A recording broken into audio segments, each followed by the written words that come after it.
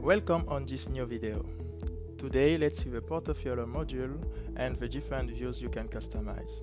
For this overview, we connect on the editor demo solution of the Planisware website. Let's add the model and create a project portfolio. To do so, several methods are possible. You can use a dynamic filter based on some project attributes or select directly a list of projects.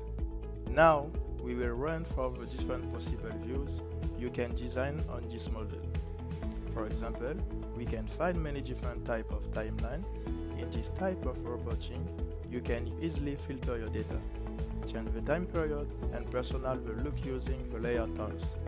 Here, layout has been created before in the roadmap module.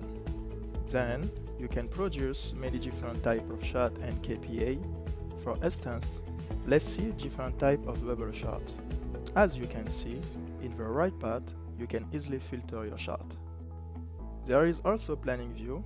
It allows you to have a global calendar view of your objectives, deliverables, or milestone.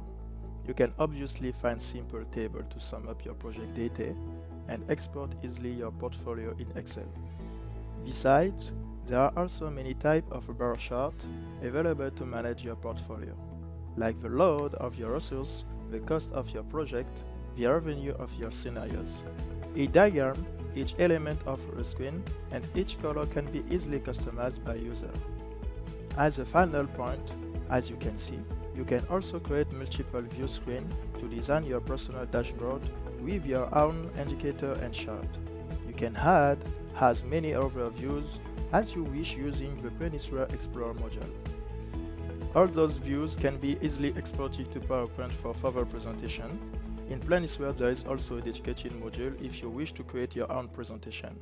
Thanks for watching this video.